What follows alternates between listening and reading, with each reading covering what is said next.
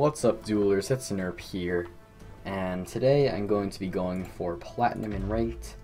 I'm rank 6 right now, and one more win will vault me into Platinum, which is rank 5. I'm still trying to get to Elite rank 0 as fast as I can. Today, let's see, so I've been playing a lot of Vitruvian and Mechazor lately. You can go check out the Nerp Streams YouTube channel. There's another couple hour-long stream of me playing mostly Mechazor and Ranked. But I guess since 3 of the last 4 Duelyst videos on this channel have been some kind of Vitruvian, I'll go back to my roots with Lyonar. My Lyonar deck is updated slightly. I did craft a Arclight Regalia artifact. Those things are better when you more than one of them because they stack though. But whatever. It's a really nice card. This is my traditional Lyonar with Divine Bond, big creatures, provoke. So hopefully, I haven't played it in a while, so hopefully I'm not rusty with it. We're playing against Tex, and I get this right away. And I'm going to rid of both of those. Alright, so he's rank 14. I'm going to keep all the cards I have here. That's pretty good. I'll play my Windblade Adept. So next turn, if I can walk onto this Mana Spring, then I can play the Suntide Maiden. If not, I always have a Silverguard Knight to play with Provoke. What's he doing? He's going up to the corner there. Kaido Assassin. Okay, so we've got to watch out for his backstab stuff.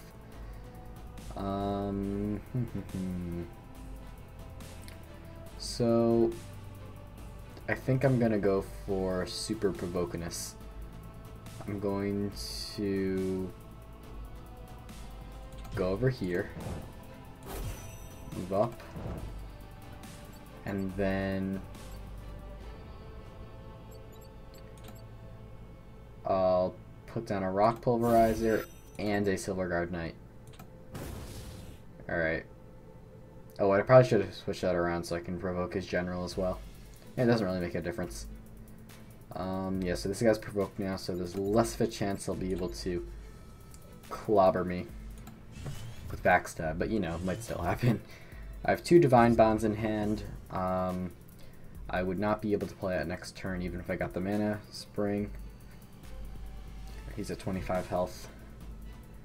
Okay, so he's going to go ahead and dispel my Silverguard Knight, so it loses 2 attack, as well as its provoke. So it allows him to use his Kaido Assassin to walk over that Mana Spring, and he plays another Kaido Assassin. Alright, Kaido Assassins are really scary. Okay, so he dies. Didn't really get to do a whole lot. Now this is at 1 health, so I can destroy it with my Rock Pulverizer. I have a Shroud now, so I can dispel this backstab from this Kaido Assassin. I might want to save that for something that would, something that has a more impactful ability to get rid of with the spell. I think maybe Tex forgot to click on turn. Alright, there we go. So this guy, he can't really get into the battle. This, I can destroy that. I can use my general to destroy his 2/2. And then he has that over there. I think I'm going to keep all this stuff in my hand. I like the Dispel. I'm just going to play the Suntide Maiden this turn. And I'm going to... I'll get rid of one of the Divine Bonds. I'm not going to go for some crazy double Divine Bond play. I can't even do that next turn. Okay, so now we got a Holy Immolation. So does this change things?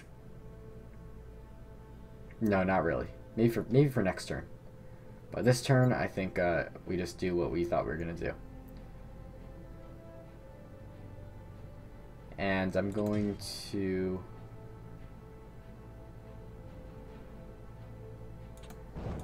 go like this. Try to get the Zeal for my guys, so you get more attack. Destroy that. put down a Suntide Maiden.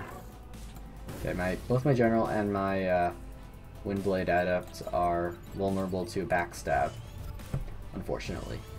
And you really can't predict what Songhai's gonna do. So many spells for them can just make things go crazy.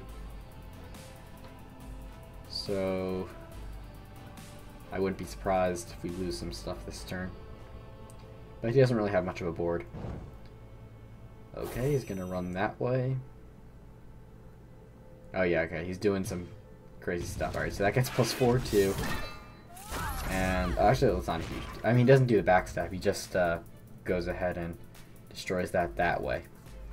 Which is annoying because you survive.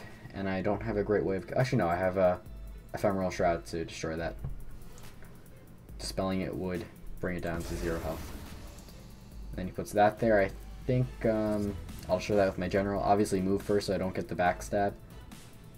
Does it work like that? Does backstab work on the defend hit back? I'm actually not sure. Well, right now I'm going to get rid of the... I'm actually going to get rid of the Divine Bond. Double Holy Immolation, triple Holy Immolation. Seems like it can be pretty good in the coming turns. So I will play this here, dispel that, so you immediately die. Move you up, destroy the Kaido Assassin, I take 3 damage on my general, and then move you up, and I can deal 4 damage, and then I can get a Celerity Lion down. And I have 3 Holy Immolations to heal up and or deal damage. And now I get my nice big drops at the right time. High Hand, which looks like it's going to be pretty huge. He has 5 cards in hand right now. And a Elix Stormblade, which is always good. 7/7, provoke. Okay. Man, playing Lyonar is just so different from Vitruvian. I guess it's not that different from my Mechazord deck because it's still playing a lot of units. But Lyonar just feels... I don't know. I feel like Lyonar is just more traditional. I make plays that I think I should be making. Also, I love being Lyonar and having Sundrop Elixirs. I'm always... Whenever I'm playing with my Mechazord deck or my straight up Vitruvian deck, I'm always like so low on health because I'm a little too aggressive. And then I'm wishing like, oh, I forgot, I'm not Lyonar, I can't heal myself up. Okay, so he's just gonna play some stuff. Phoenix Fire, what's he gonna destroy? Probably, okay, yeah, he's gonna destroy that. Very well. Lantern Fox, Celerity, so I'm gonna copy that. Alright, so he gets 2 Lantern Foxes and those have Celerity. So he kills my Celerity dude and summons 2 of his own. Luckily for me, I am in a very good spot for a Holy Immolation. So, first of all, I don't think I need 3 Holy Immolations. Or maybe I do. Maybe a Holy Immolation, Holy Immolation, Holy Immolation will be pretty good. Yeah, I'm gonna get rid of the High Hand. Kind of like the triple Holy Immolation action. Okay.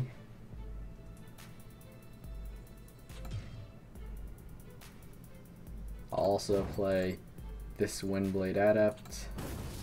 So, Holy Immolation. Now I can move my general in to give this the Zeal attack.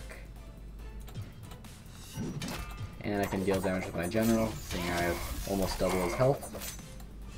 And he's down to 10 health, and I have 2 Windblades, 2 more Holy Immolations, and some nice powerful creatures. So this is going well.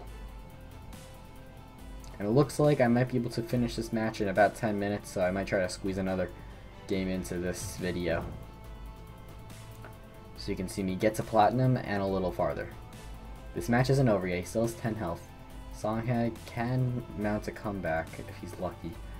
Repulsor Beast, so he's going to push one of my Windblades out of the way. He's going to put the one with 1 health over there, interesting. Celestial Phantoms, that has like Death Touch almost.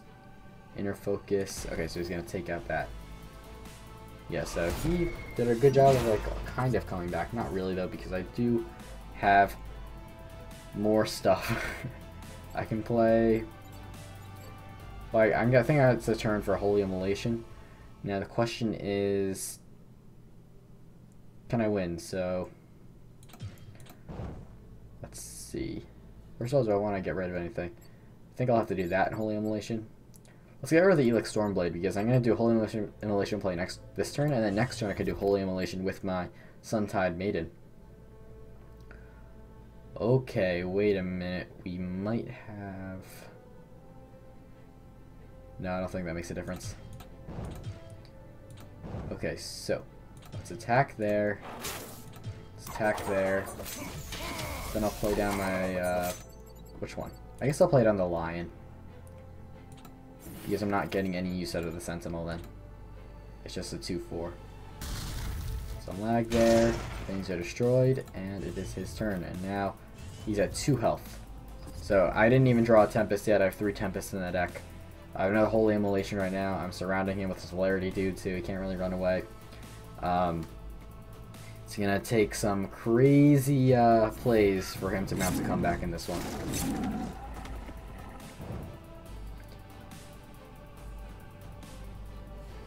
Well, that's going to heal him up slightly. But can I win? So... if I... oh yeah, I can easily just win like this. Just Holy Immolation. So... well played to you, Text. I'm sorry it had to end that way. But... gotta do what I can to rank up. Cool little winning streak. Yeah, so now I'm Platinum. That means that the next thing I have to get to is Elite. I want to get to Elite as fast as I can, so I was there in Alpha, and I think I can get there in Beta. So let's see if I can fit in one more game here. Lyonar again.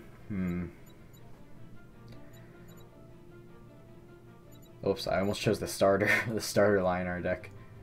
Let's actually play... yeah, let's play Lyonar again. I mean, my streams on the Nerf Stream channel are almost all Vitruvian, so if you want to see Vitruvian, you can definitely just head over there and see a lot of that footage. So, I'm playing against Melanchol, whatever his name is, but he was in my stream before, and he's one of like the, I think he's one of the better Duelyst players, a veteran. I've seen him on the forums and stuff, I think. So, we have our work cut out for us to continue this win streak. But I think now that I've reached Platinum, you don't go below Platinum when you lose a game. I think when you reach like the next thing, like Bronze, Silver, Gold, all that stuff, I don't think you go back down. So that's good. But we still have a very real chance of winning this game in this Lyonar mirror match. He finally connects. And first turn, I could play the Windblade Adept or the Azurite Lion. It's a really tough choice, actually. Not sure what I want to do. First of all, I know I'm going to replace the Divine Bond. And I get another 2-drop. So I think turn 1 I'd rather play the Azurite Lion, just because wherever you play something I can kind of reach it. So I'll play the Azurite Lion, and I can like grab a mana spring and then go back and hit him, so it's really nice. So now I get another Lion and a Suntide Maiden. So early on, if you get tons of 2-drops, don't fret if you don't have big drops, you can just keep playing those 2-drops. Remember, in this game you draw 2 cards per turn, so don't be afraid to play 2 cards per turn. Oh, he's rank 1 now, so okay. Did I say good luck, have fun? See here, maybe he's having connection trouble because I know. Okay.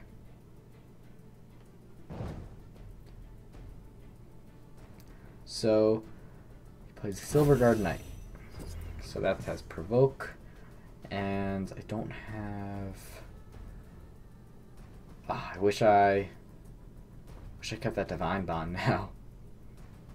I think I'm going to, let's see, I can get a tie, I can get to 4. I'll get rid of the Lion right now. I want to play both of these Windblades. The extra attack I think is really nice. Or I can get a Rock Pulverizer down. Okay, I'm gonna have to take this out somehow, so I'll just start doing that now.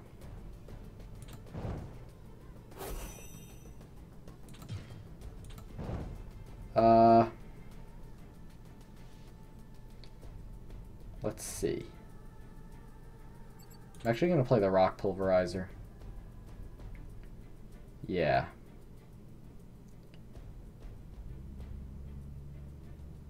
I'll play the rock pulverizer, and I'm going to... Too bad I can't reach the general, but I'm gonna take a lot of damage hitting his 3-attack Silver Guard Knight. But I'm doing that because I'm gonna have to deal with this somehow.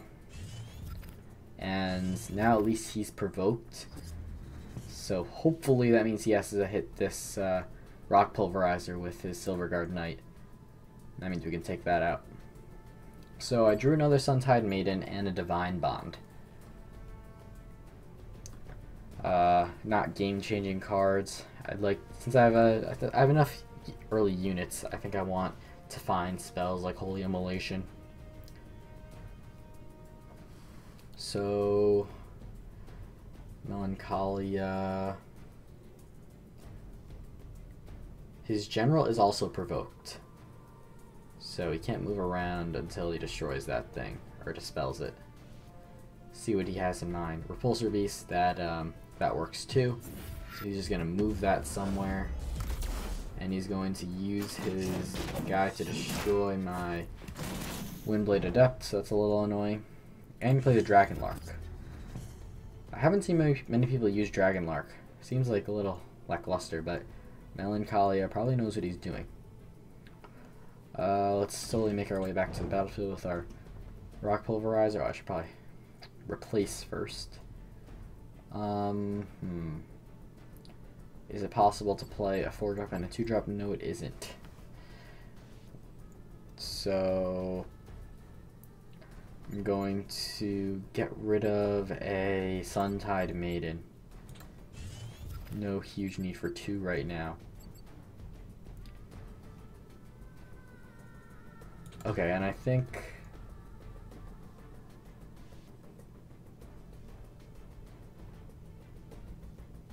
I'm gonna stay put. I'll play you, and I'll play the rock pulverizer. It's always nice to provoke a flying guy. I get another Suntide Maiden and High Hands. So that could just be a giant creature I could play if I want. Yeah, so there again, you saw me. I chose to play 2 2-drops instead of the 4-drop Suntide Maiden. So he played a Repulsor Beast last turn, so there's less of a chance of having another one this turn, but now you could just have something like Dispel, or I don't know, able to destroy it. I'm kind of in a circle around there, like a Holy Immolation, so hopefully that doesn't happen to us. Alright, cool. Doesn't look like he has anything to deal with it. Oh, he does have a Tempest. So that hurts me. He gets a Windblade Adept out. I'm gonna get rid of the Suntide Maiden. So now do I want to play the Suntide Maiden or the High Hand? Well, the High Hand is going to be +4, so it's going to be a 6/7.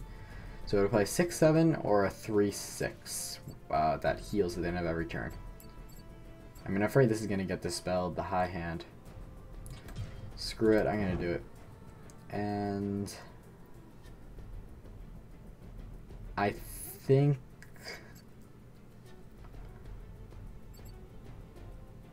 I'm going to be aggressive with the High Hand, but then defensive with my general. And let's see what I draw. A Zurel and a Tempest. Okay. So the Tempest isn't too bad. I hope he kind of puts things on the board and I can go with a Tempest. Zurel, He's one of the legendaries just have in the deck. Doesn't really do that much. I mean, it's kind of cool if you can play him and you can get a creature back, but the minion you get back is summoned on a random tile, and sometimes it doesn't help at all. So it's there as a 7-drop. I rarely play it. I have large drops in my hand right now, so I might just end up playing that anyways. If he doesn't deal with this high hand, I do have a Divine Bond, which would increase his attack to a very high number. Okay, so I'm glad he destroyed a... Oh man, he can still breach my general. I didn't realize that. Oh well, this, all he has to do is destroy the provoke guy. And now you are provoking me.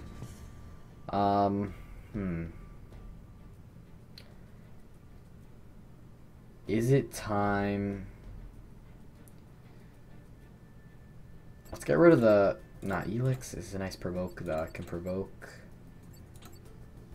High hand I can get to 13 attack. 13 attack is a lot.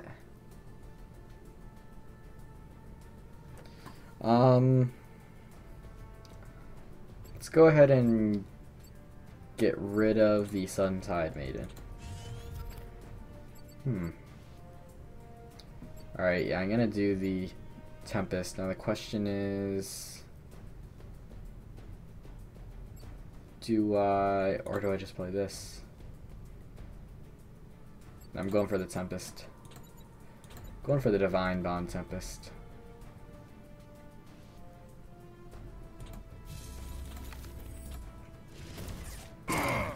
So I could lose this coming turn really easily.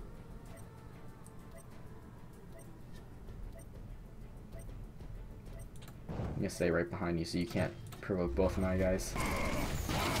So just a Divine Bond from him, a Divine Bond from Melancholia would win the game. And he does have it. So that's gonna be game. I guess I was kind of close to winning. Got him down to 5. Oh, now I draw the Sundrop Elixir. So I guess I was unlucky that match.